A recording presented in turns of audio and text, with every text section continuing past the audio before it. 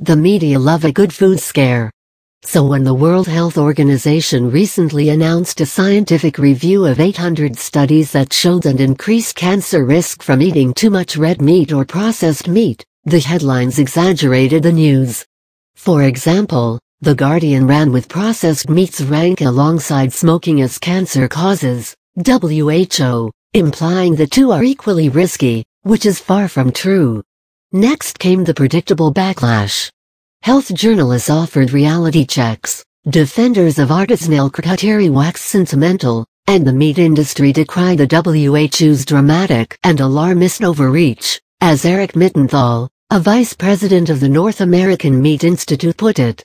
All the noise even caused the WHO to issue a needless clarification to placate the public, saying the review does not ask people to stop eating processed meats. Bacon lovers rejoiced. But focusing on cancer is a narrow approach to our public discourse around food. If a slightly higher risk of colon cancer isn't enough to get you to either cut out or reduce consumption of bacon and sausage, perhaps these 6 ugly realities might. 1. Pork is often unsafe to eat. Forget about cancer. With line speeds, the number of hogs killed per hour, getting faster and faster, food safety advocates warn that the quality of meat is at risk. Consider top pork producer Hormel, which has increased line speeds by almost 50% in the past few years, from 900 hogs to 1,300 hogs per hour. The investigative journalist Tenja Noways, in his disturbing book The Chain, concluded that this rate is simply too fast.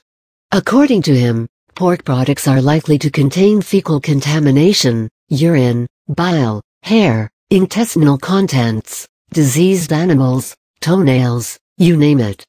Cutbacks in government inspections have left consumers exposed to all kinds of health risks. 2. Workers in the industry are treated terribly. Meat plants are among the most dangerous places to work, with constant pressure to keep the lines moving, causing extremely stressful conditions.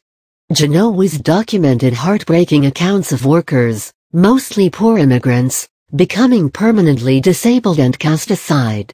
While many injuries stem from knife cuts and repetitive stress, one of the most disturbing hazards he found was from workers inhaling aerosolized pig brain tissue. Pig brains are sold in Asia as a thickener for stir-fry. As a result of this exposure, one plant experienced an epidemic of neuropathy among about 24 employees, including several who sustained permanent brain, spine and nerve damage. 3. The pigs are treated even worse. During pregnancy, sows are trapped in gestation crates, which, at just 2 feet wide, are not big enough for them to turn around in or engage in any natural behaviors. Here is how the Humane Society of the United States describes the results of this horrible treatment on a pig's mental state. They chew on the bars, wave their heads incessantly back and forth or lie on the pavement in an apparent state of dejection. Nearly immobilized, the pigs spend months staring ahead, waiting to be fed, likely going out of their minds. Then their piglets are taken away, and the sows are impregnated once more, returned to gestation crates to start the entire cycle of misery again. Thankfully, because of effective activism by groups such as the Humane Society, many major food companies are now pledging to stop sourcing pork raised in this awful way. But it will take time for the transition from this cruel practice to be fully implemented. If you eat industrially produced pork, you are supporting a dirty, cruel and corrupt business, whether or not you are also increasing your cancer risk. Meanwhile, earlier this year, the group Mercy for Animals exposed a pork supplier for Walmart with disturbing video of workers slamming piglets headfirst into the ground, leaving them to suffer and die slowly, among other atrocities too difficult to watch. 4. Pork is full of antibiotics. Pork production is notorious for its overuse of antibiotics, a practice that is contributing a national public health crisis. The antibiotics you or a loved one could need someday to treat an infection may not work as a result. According to a study released earlier this year, pig farming is the worst offender by far, using 4 times as much antibiotic per pound of meat as cattle ranching and significantly more than chicken production. 5. A handful of large meat conglomerates control global production. The meat industry is extremely consolidated, concentrating political and economic power, and pork production is no exception. Earlier this year, the world's largest meat processor, JBS, announced plans to purchase Cargill's pork business for $1.45 billion. The deal, finalized just last week, makes the Brazilian meat giant second only to Smithfield Foods in pork production, pushing Tyson into third place.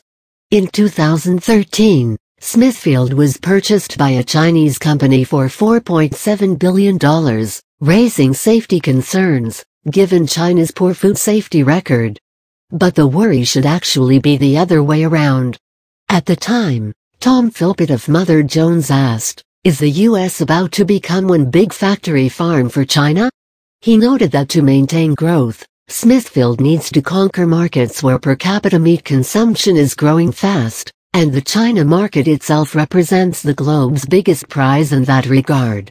Pork is the most commonly consumed meat globally, accounting for more than 36% of the world's meat intake, and consumption is expected to rise, with all its commensurate problems.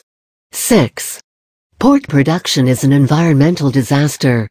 Hopefully you don't live downwind from one of the many pig factories across the U.S., which are likely to get even bigger.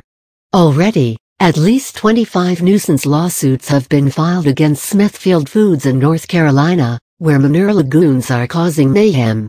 Just one of these cesspools can hold an astonishing 4.3 million gallons of feces and urine. According to Nathan Halverson in an article for the Center for Investigative Reporting, to empty it out, the foul-smelling sludge is sprayed on adjacent fields, creating a fine mist of feces, urine and water that neighbors complain blows onto their properties and homes. It's easy for Americans to get defensive about their bacon when most are so far removed from the destructive effects. Moreover, the recent bacon craze hardly happened by accident, nor was it even driven by culinary fervor. Rather, it was the result of an aggressive marketing campaign by the government-administered National Pork Board, the same program that is currently the target of a federal lawsuit for misappropriation of funds. If you eat industrially produced pork, you are supporting a dirty, cruel and corrupt business, whether or not you are also increasing your cancer risk.